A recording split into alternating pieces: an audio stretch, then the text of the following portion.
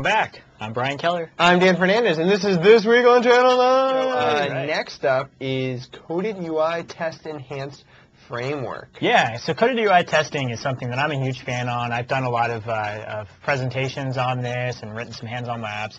And for the person who doesn't know Coded UI, yes, so coded UI is for it's an automated UI testing framework that shipped with Visual Studio 2010. So unit tests are great for testing units of functionality, but if I want to actually test the application the way the user would, I need to simulate mouse and keyboard actions and what does this actual value on the screen look like and all that good stuff.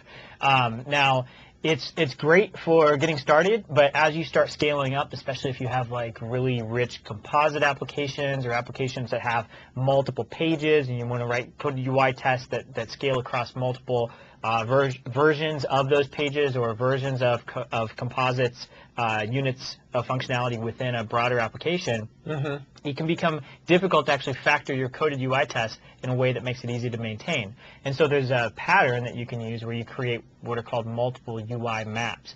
Unfortunately, that's very difficult to work with today. You have to do a lot of manual stuff in order to make that happen. And so now, out on CodePlex, there's a new coded UI. Higher level, if you will. Yeah, it's a higher level way of working with multiple UI map files, and this tool makes it, or this framework, if you will, makes it a lot easier to generate those and then work with them and maintain them over time. So I'm excited to dig into that because I actually spend a lot of time helping customers do this manually.